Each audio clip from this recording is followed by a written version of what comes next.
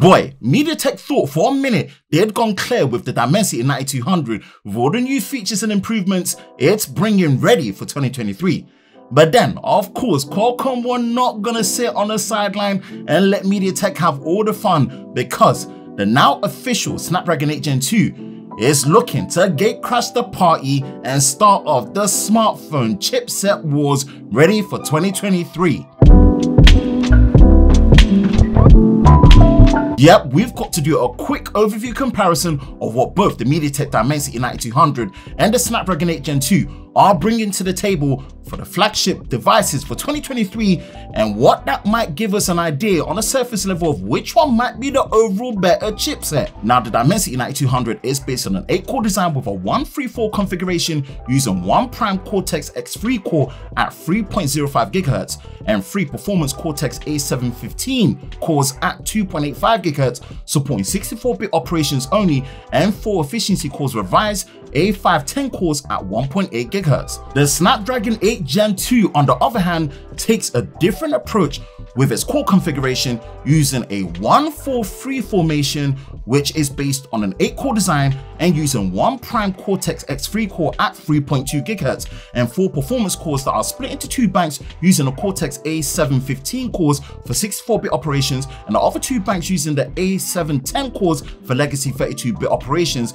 and all 4 cores are clocked at 2.8 GHz and 4 efficiency cores that are revised A510 cores at 2.0 GHz. This basically means Qualcomm have switched things up, as they are now using a 1-4-3 formation for the 8 Gen 2 compared to the 1-3-4 formation for the 8 Gen 1. In fact, it's actually more like a 1-2-2-3 configuration, which is really interesting to see how that will benefit the overall multi-core performance for the 8 Gen 2, as we now technically have an extra performance core than before. Both chipsets are using a 4nm fabrication process from TSMC, and this should be on their 2nd generation 4nm process for better efficiency. MediaTek are claiming up to 12% faster CPU performance with 25% less power draw and 32% faster GPU performance with 41% less power draw. Now, speaking of the GPU, the Immortalis G715 powering the graphics performance with features like hardware-based ray tracing and also VRS. So if you're a gamer, things are looking really nice with the optimizations that MediaTek have with the Hyper Engine 6.0.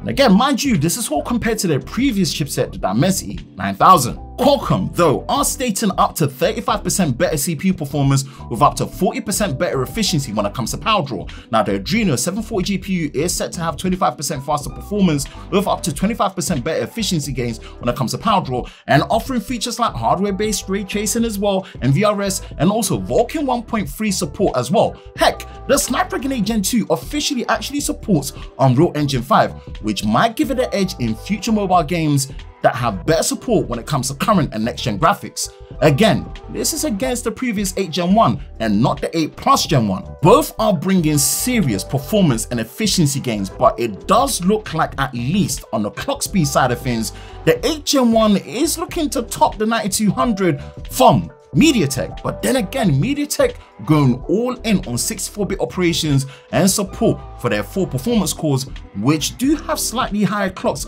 at 2.85 GHz, might give it a unique advantage, while Qualcomm is looking to strike the balance between compatibility as well as performance. Both chipsets do support LPDDR5X RAM with speeds up to 4200 MHz and also support for UFS 4.0 storage, which is a first on both. Now, on the connectivity side of things, both have support for the latest Wi-Fi 7 and Bluetooth 5.3, enabling speeds beyond Wi-Fi 6 and 6E with better range and performance. Although AI is harder to showcase and quantify, it is basically Qualcomm's Hexagon processor versus MediaTek's APU 690 battling out to showcase the improvements managing and calculating AI operations across their respective SoC, from things like faster and smarter scene recognition when using a camera and overall better communication across the whole SoC. As someone who's all about having the best camera experience, the improvements to the ISP is what I'm most excited about, as we do have Qualcomm's Spectra ISP versus MediaTek's Image 890, ready to challenge and improve on the smartphone camera experience. MediaTek is focusing on bringing features like better 8K video recording with no crop at 30 frames per second with improved stabilization using EIS, while Qualcomm wants to eliminate any form of shutter lag with support for 108 megapixel capture at 30 frames per second with zero shutter lag. Whichever way it goes, I'm eager to see how the camera performance will be on both chipsets. There is not much else to really extract from what we know so far, but the real question is how many flagship devices will be using the Dimensity 9200 compared to the Snapdragon 8 Gen 2, because Qualcomm does have a very tight grip on the SoC market for Android phones. And when you consider the upcoming Galaxy S23 might finally be using Snapdragon in all regions across the globe with no Exynos in sight, it looks like MediaTek have their work cut out for sure. Either way, I'm ready for any surprises, twists, turns when it comes to the competition being this good, and for sure, it's looking like a good one for 2023.